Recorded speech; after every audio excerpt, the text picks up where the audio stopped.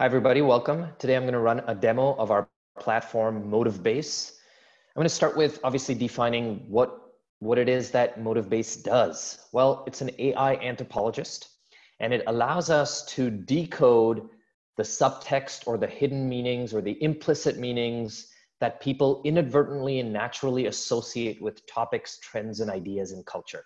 It basically performs an observational big data ethnography on the fly. And I'm going to run that for you right here. And today I'm going to run it on a topic that is relevant to everybody right now, which is sustainable packaging. So right here, as you can see, I just ran an on-the-fly big data ethnography. It takes about 3 or 4 seconds, and the results pop up pretty much instantaneously.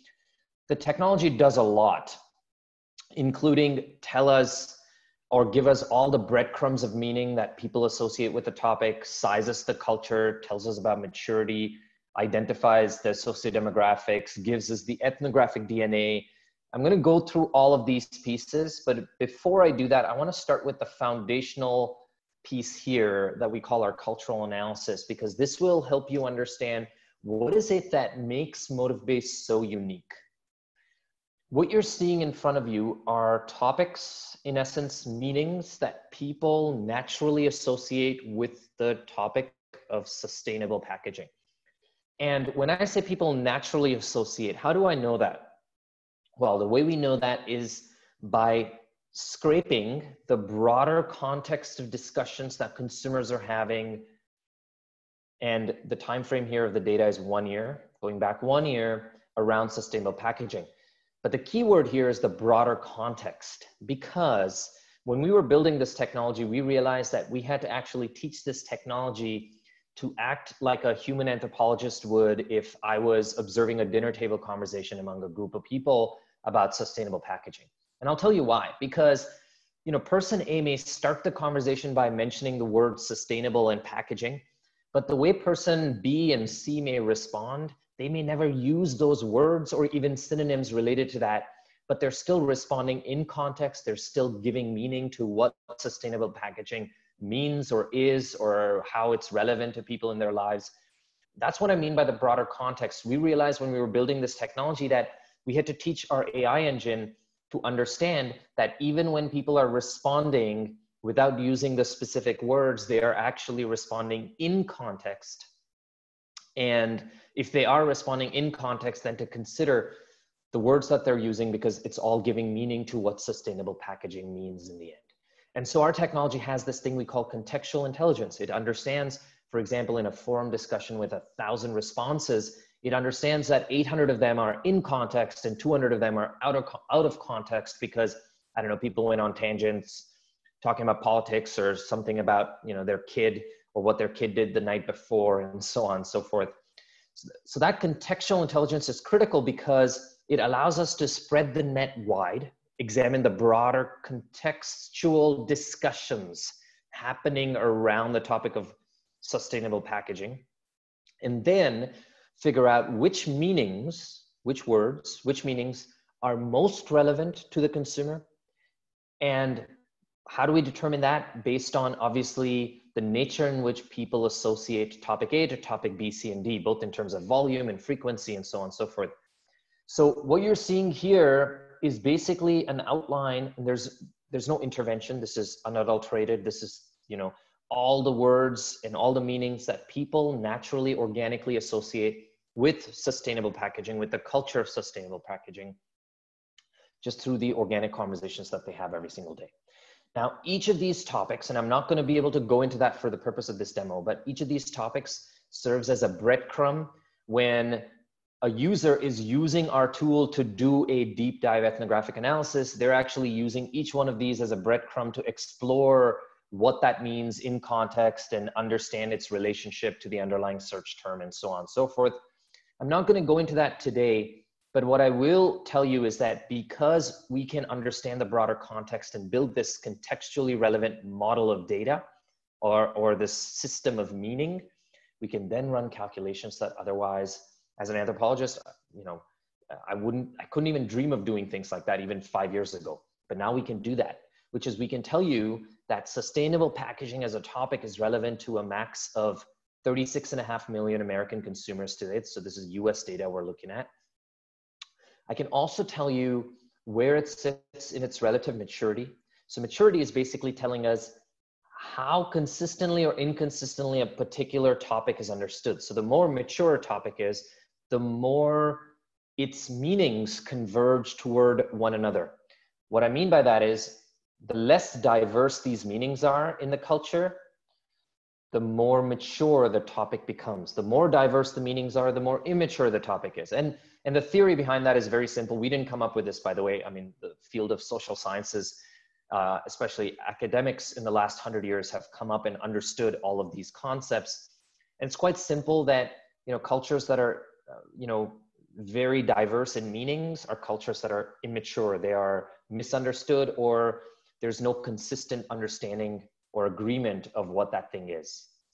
In this particular case, we can see that approximately 22% of our population of 36.5 million consumers agree on what sustainable packaging is and what it means to them in their lives. That's basically what that means.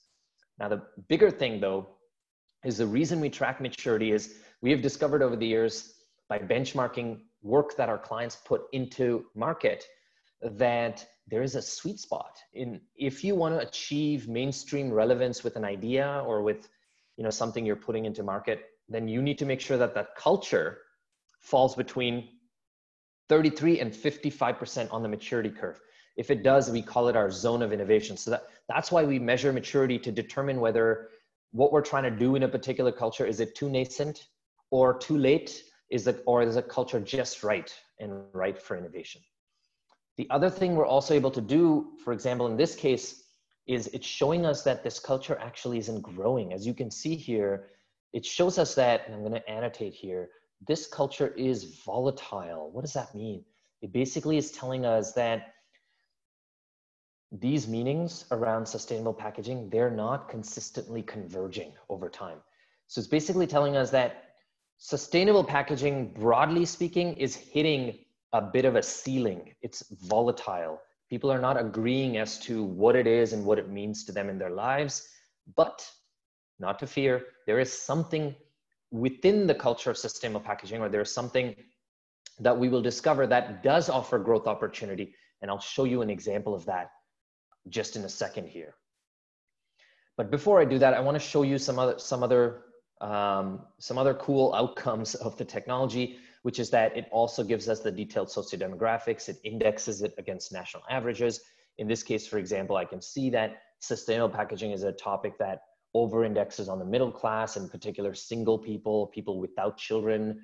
It over-indexes on the young population under 44.